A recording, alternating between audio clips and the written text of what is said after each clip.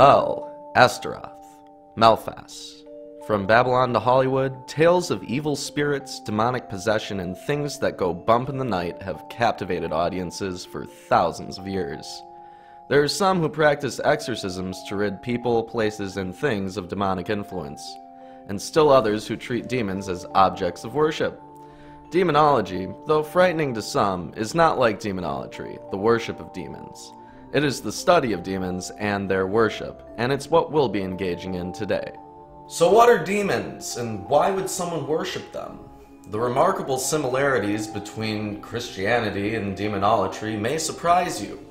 Let me take you on a strange journey into the world of Christian demonology.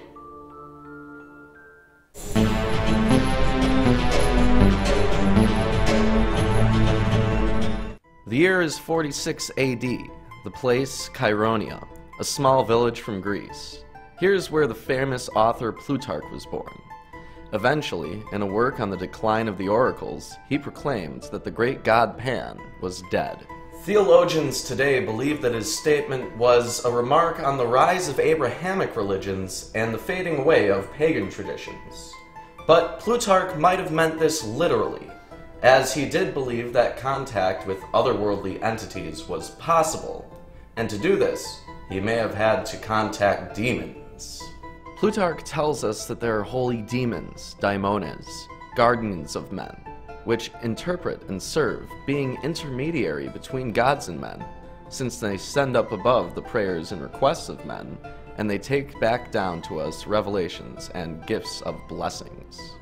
Pan, a god of nature, music, wilderness, and overt sexuality, represented everything that the Christian faith deemed unholy.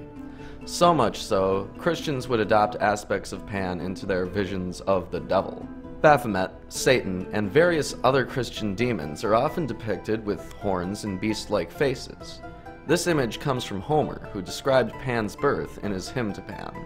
In the house she bare Hermes a dear son, who from his birth was marvelous to look upon, with goat's feet and 2 horns, a noisy, merry, laughing child. But when the nurse saw his uncouth face and full beard, she was afraid, and sprang up and fled and left the child. The image of Pan doesn't scare off everybody, though. In the Book of Black Magic by Arthur Edward Waite, a member of the Hermetic Order of the Golden Dawn and an author of many pieces of occult literature, the likeness of Baphomet, which is based on Pan, is described almost like an appeal to God. The Sabbatic Goat from the Ritual of Transcendental Magic by Eliphas Levi, who identifies it with the Baphomet of Mendes, and does not regard it as connected with black magic, but as a pantheistic and magical figure of the absolute. Early depictions of demons and Satan are more holy than frightening. It seems that while the church adopted the names and the looks of pagan gods, they abandoned all of their good nature, and they also abandoned all of the good looks of the early depictions of Satan. Samael was formerly chief among the angels of God, and now he is prince among devils. His name is derived from Sime, which means to bind and deceive. He stands on the left side of men. He goes by various names, such as the Old Serpent, the Unclean Spirit, Satan, Leviathan, and sometimes also Asael. This image of the devil has no horns, his skin isn't red, and he doesn't look any more menacing than any other angel.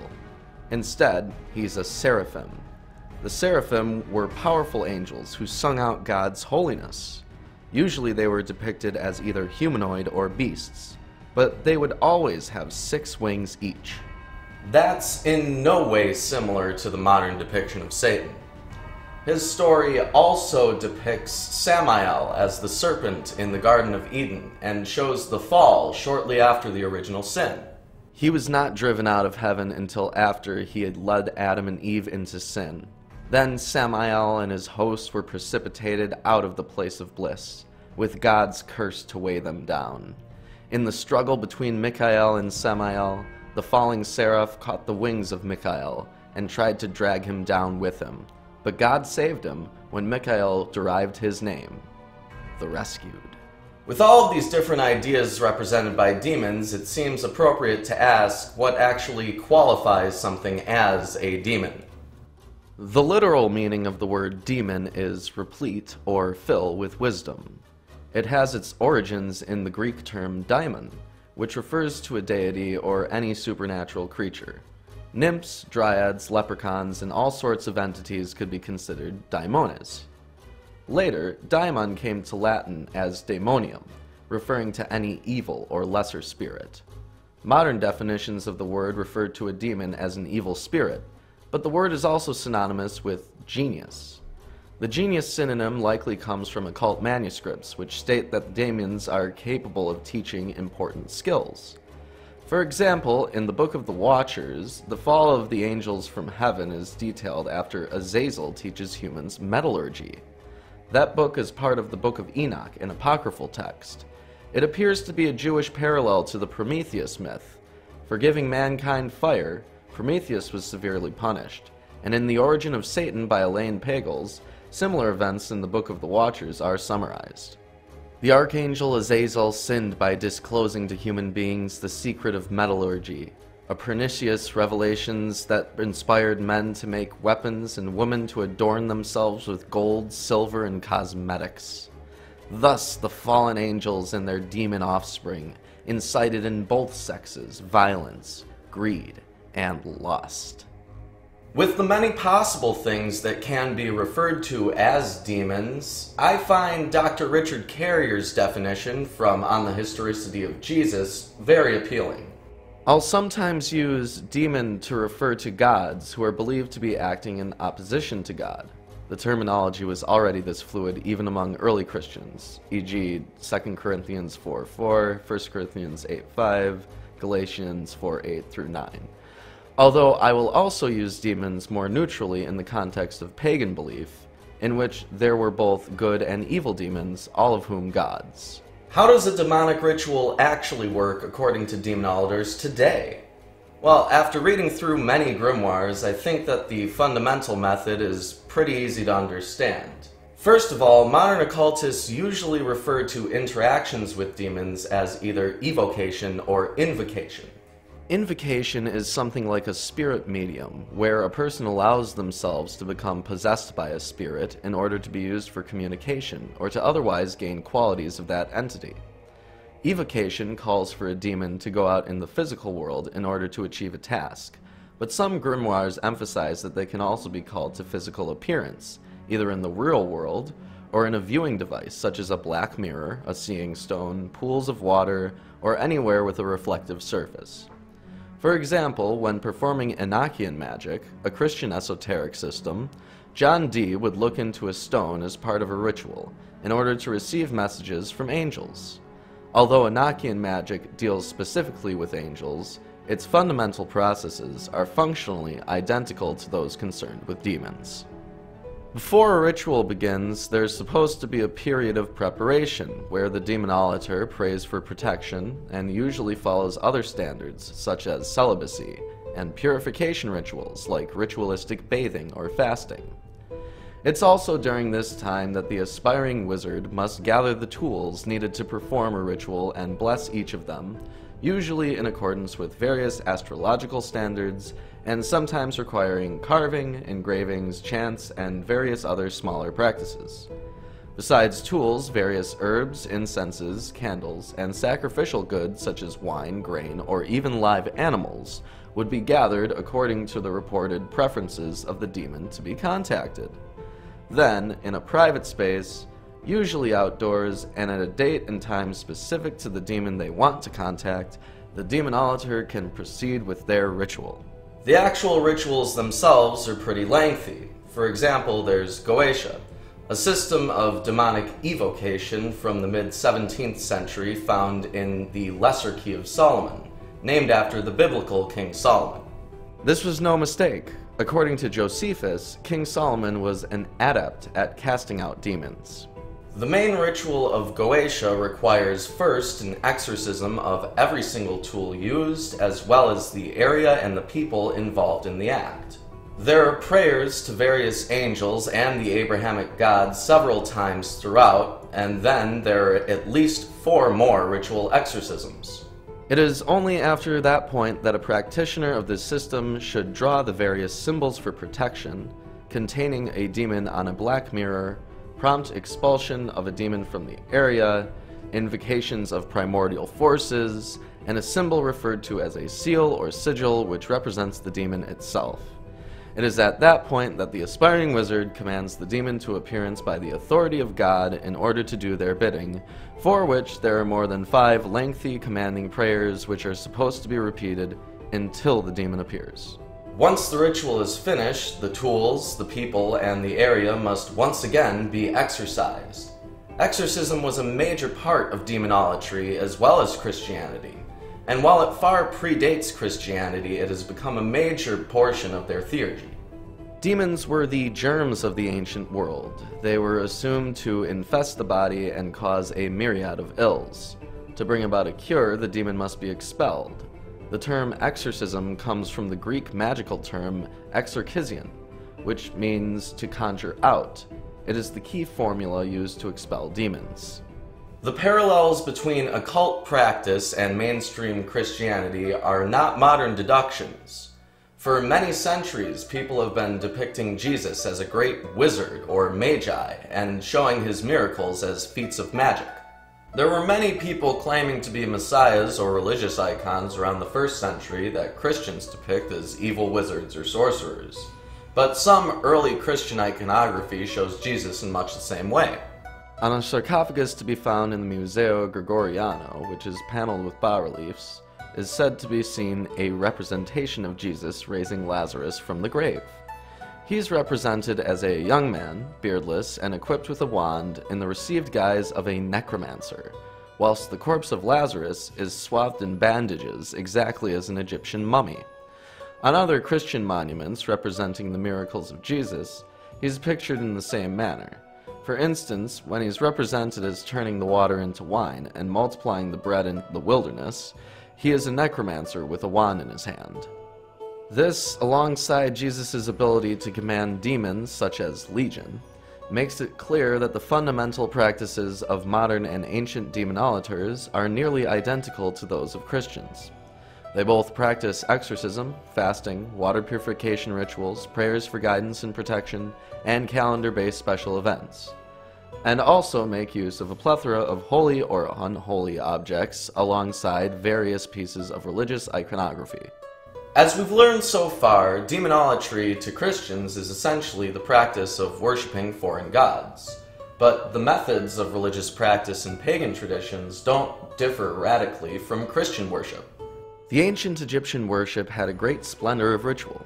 There was a morning service, a kind of mass, celebrated by a priest, shorn and beardless. There were sprinklings of holy water, etc., etc. The parallels between Christianity and pagan religions had not gone unnoticed. It may have been necessary for the survival of many pagan civilizations. Rome had control over the entire Mediterranean region, something necessary for trade. When Rome accepted Christianity as a state religion, they chose not to do business with pagan nations. Pagans had to make a choice: adopt Christianity or suffer from trade barriers put into place by Rome. To accomplish this end, certain rituals from paganism were adopted into Christianity.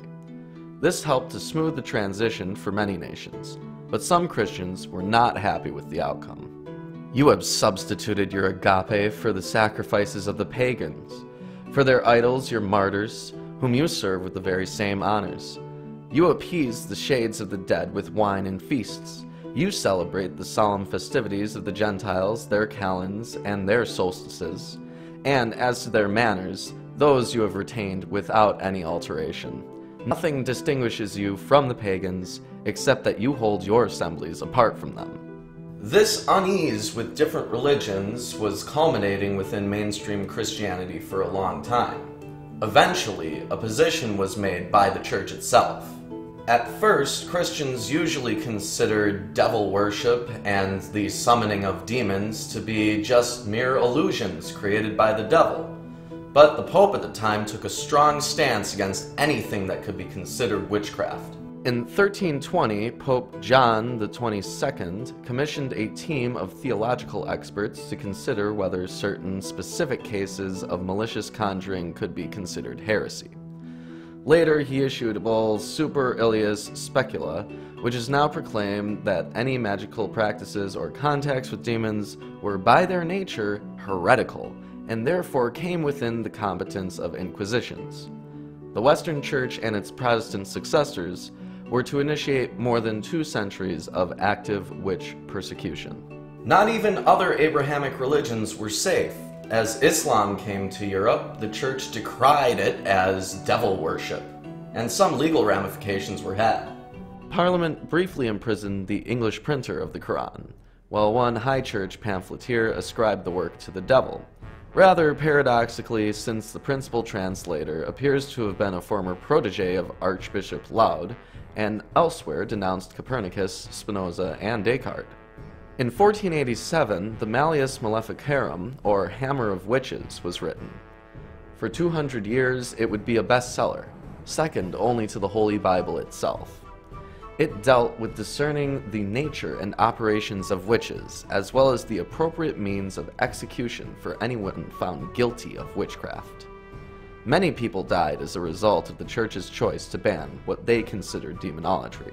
What's detailed in the Malleus Maleficarum mostly has to do with incubi and succubi, or sex demons.